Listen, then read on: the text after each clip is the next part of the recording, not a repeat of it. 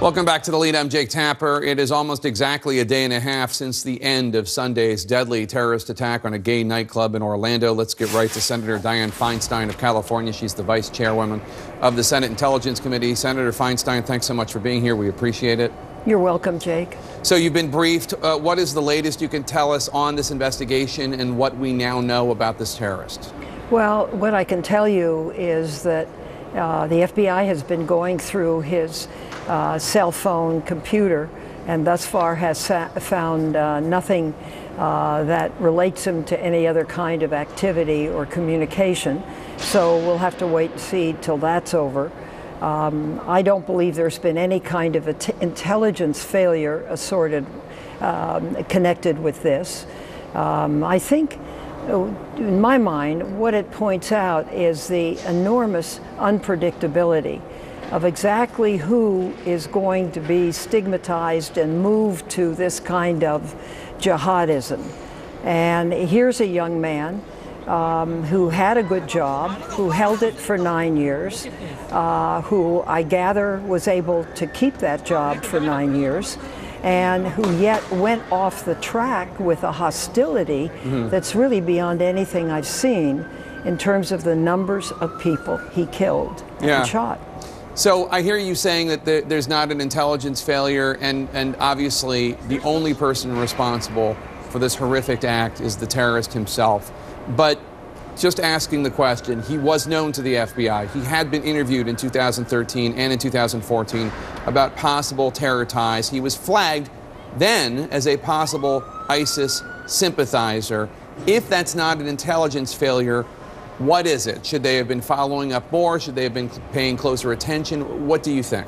Well, as you know, the FBI interviewed him on 2 occasions over different years, found nothing there, and ended the investigation. During the investigation, he was put, as I understand it, on the terrorist watch list. When the investigation ended, he went off the list. I think we have to take a look at that.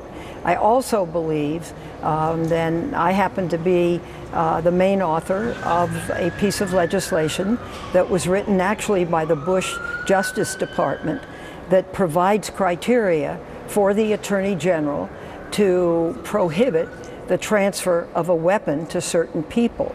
And I think that that bill, it's called No Guns for Terrorists, should be passed.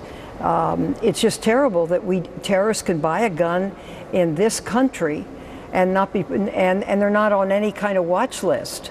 It's easy to go through a background check. At least 91% of the people who have been tested by background checks have gone through them.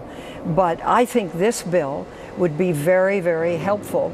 And if you want to know what it says, I'd be happy to tell you. But essentially, it gives certain criteria that the Attorney General has the discretion to prohibit sale of a weapon and put that individual on a terrorist watch list. But as far as we know, Senator, and obviously I wish I could go back in time and stop this man from doing what he did. Oh, so do I. But as far as we know, he didn't have a criminal record. He had never committed a terrorist act. He may have been a terrorist sympathizer, but the FBI ultimately decided that he wasn't enough of one to keep an eye on him.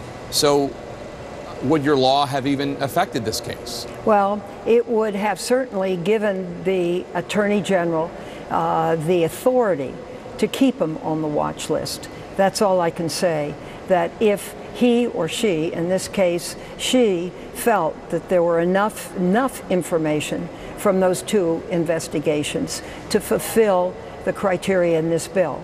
And I believe there is a very good likelihood that she would have put him back on the watch list. And that would have prevented him from buying a gun in this country. All right, Senator Dianne Feinstein, thank you so much. We appreciate your time as always. Thank you, Jake. The Orlando terrorist told coworkers he wanted to be a martyr and his family was connected to Al-Qaeda. All this before he was interviewed and actually put on that FBI watch list. Did the FBI miss red flags? Then,